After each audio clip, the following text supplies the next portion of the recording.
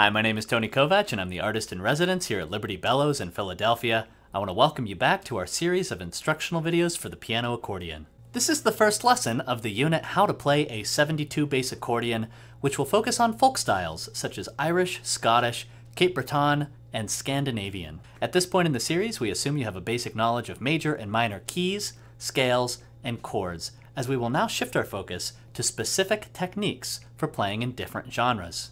Each lesson will provide you with a serious repertoire piece that will require persistence and practice to master. We do in fact encourage you to watch each lesson several times, take notes, rewatch it, and you can even slow it down in YouTube.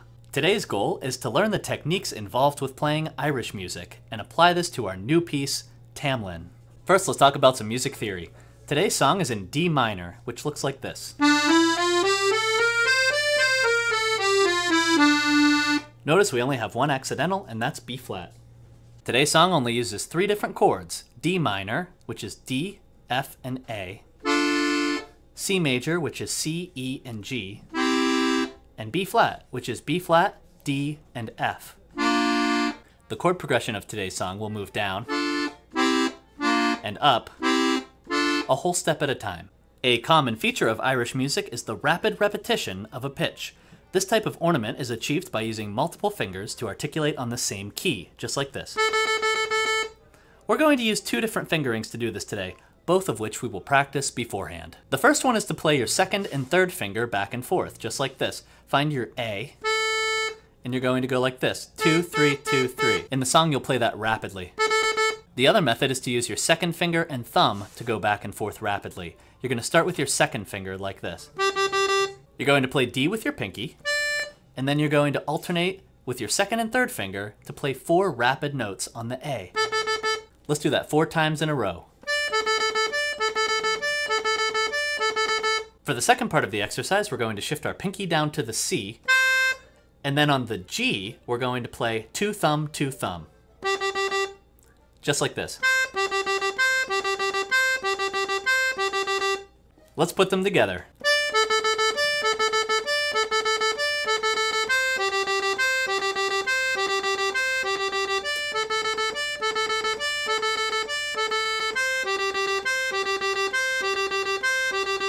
All of this will come in handy during our song of the day, Tamlin.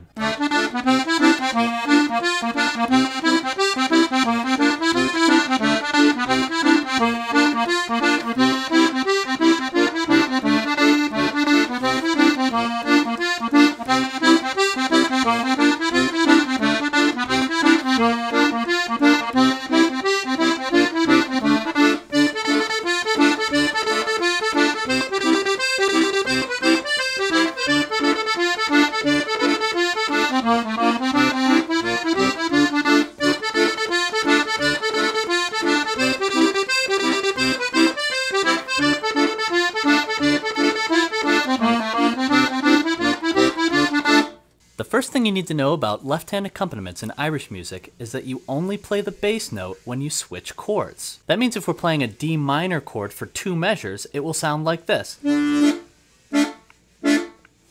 We omit the bass note. The left-hand accompaniment for the A section of Tamlin has some great examples of this. The song also highlights that when chords are a whole step apart, you're going to leap 2 rows at a time. The first line is 2 beats of D minor, 2 beats of C major, and then 4 beats of B flat. Notice I omitted the bass. After that, it's 4 beats of C major. Again, I omit the bass. Then 2 beats of B flat, and 2 beats of C major. That's D minor, C, B flat, C, B flat, C. The second phrase starts the same way. And then it changes after the full measure of C major. You're going to play 1 beat of B flat, a chunk, then you're going to play 1 beat of C, and then 2 beats of D minor. So the second phrase sounds like this: D minor, C, B flat, C, B flat, C, D minor. The whole A section sounds like this: D minor, C, B, C, B flat, C, D minor, C, B flat, C, B flat, C, D minor. Now that you know the chord progression, The right hand melody should come very easily, because most of what we're doing is playing arpeggios that highlight that progression. Remember I mentioned that playing repeated notes with different fingers is a common feature of Irish music? In fact, that's how we're going to start the song. We're going to play A with our thumb, and then we're going to play 2 Ds in a row, first with our second finger, then with our third finger, just like this. So the first line stays in this position and sounds like this. Notice we end on a B flat. That's going to set us up to play a B flat major arpeggio. After that, you're going to keep your hand in the same spot and you're going to play a C major arpeggio. The fingering is going to be second finger on C, third finger on E, and fifth finger on G. And you're going to play this pattern. If you put those 2 arpeggios back to back, it sounds like this. The last part of the phrase is simply walking up and down a 5-finger scale starting on B flat, just like this. So the whole first phrase sounds like this.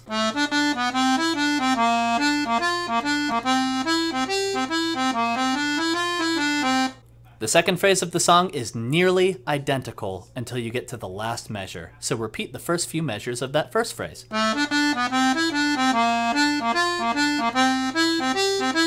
And this is where it changes. You're going to start with your 5th finger on F. Notice I go all the way down to the A, and then I play that D again using my 2nd and 3rd finger. That last measure sounds like this. After that, the entire section repeats.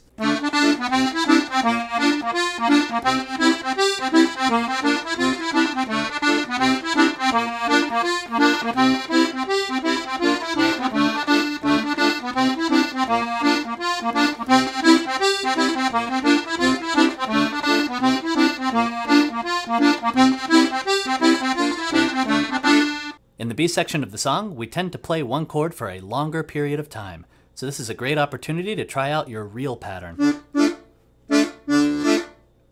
It's going to be 2 measures of D minor, 2 measures of C major, then 2 more measures of D minor,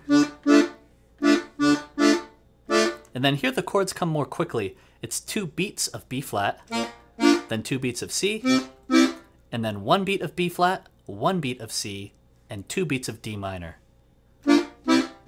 which is the same way the A section ended. Here's the progression for the B section. D minor, C, D minor, B flat, C, B flat, C, D minor. This whole section is basically just a variation on the warm-up I showed you. You're going to start with your pinky on D, and you're going to repeat on A, just like this. After that, you play an arpeggio with your thumb, just like this. F, A, D, A. That's going to look like this. After playing that twice, you're going to play the second part of our warm-up, C with your pinky, and then you're going to repeat with your thumb and index finger on G. So far we have this.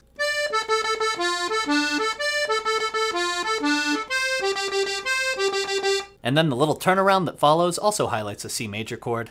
You're going to start with your 4th finger on C. That's going to be C, B, C, D, C, and then you go down the arpeggio, G, E, G. So the whole phrase sounds like this.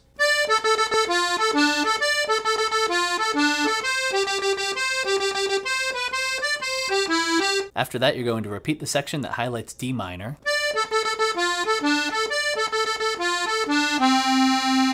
Notice I ended that phrase by putting my 3rd finger on C, which was a crossover. After that, I'm going to walk down to A, and then back up, put my thumb on C, and then I'm going to continue to walk up. So that phrase sounds like this. So the whole second phrase looks like this.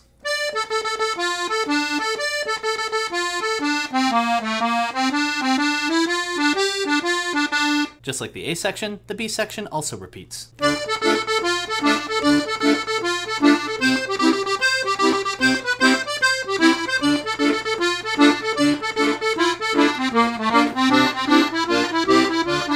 Join us next time as we discuss techniques for playing an Irish jig. Thanks for watching.